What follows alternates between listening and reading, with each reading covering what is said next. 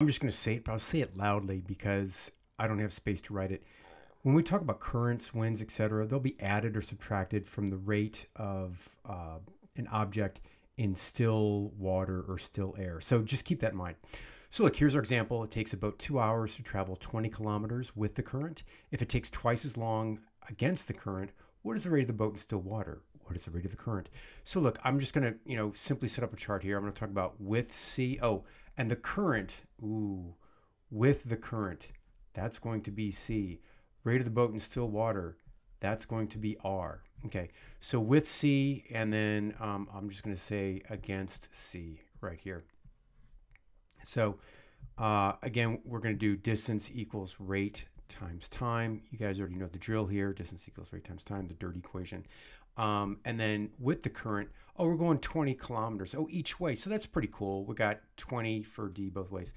The rate, I'm going to put R plus C. That's the funky part because we're doing two different rates here. We've got two different variables. I'm already breaking a lot of algebraic rules. I'm already using two variables. I've got R plus C with the current, R minus C against the current. The time is 2 hours with the current. It takes twice as long. What's twice 2? You got it. It's 4. So now we've got some equations.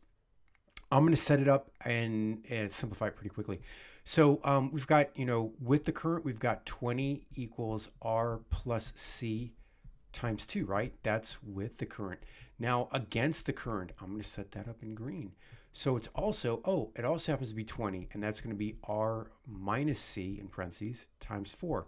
Now, one thing, you guys are pretty observant. You're like, hey, you know what? 20 equals 20. Why don't we set them equal to each other? And I'm like, dude, genius. Good idea, Jenny. So what we're going to do is we're going to say, R plus C times 2. That's the rate. That's the distance with the current. It's going to be the same as the distance against the current, R minus C times 4. Now, other observant ones are saying, hey, let's not distribute these numbers because both of these numbers, the 2 and the 4, are divisible by 2. And I'm thinking, grand idea. Let's do that. So we've got R plus C equals R minus C times 2. And I'm going to distribute that 2 on the right-hand side. So we get R plus C equals 2R minus 2C. And it's like, oh, sweet. Now I'm going to have the left side is going to be my C side. So I'm going to add 2 C's to both sides to get rid of the C.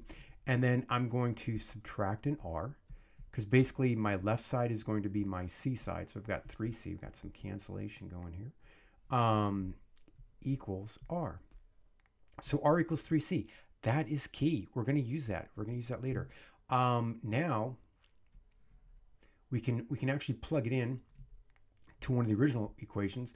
That red one over there on the left, I like it. I like it. The 20 equals quantity R plus C times 2.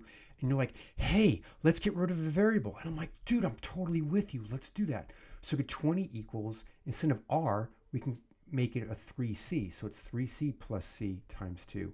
So 20 equals 4C in parentheses times 2. 20 equals 8C. We divide both sides by 8. And we're like, oh, this is cool. We get C equals 2.5. I'm going to write MPH, box it because it's an answer. It asked actually the current last, but now we're going to do the rate. I'm going to do it a little bit to the left here. So sorry, I'm all over the map on this one. So I'm going to substitute into this one. I just don't like subtraction. I'm going to add. So I'm going to get 20 equals, and I'm going to plug in everything I've got. Wait, you know what? What am I doing? What am I doing? Oh my gosh. R equals 3 times C. Oh my gosh.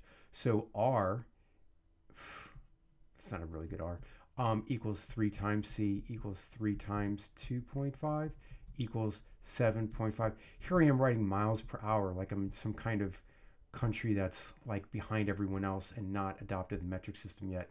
So I'm going to make this a kph here. Ha ha ha. Label everything correctly. Your teacher will like you better.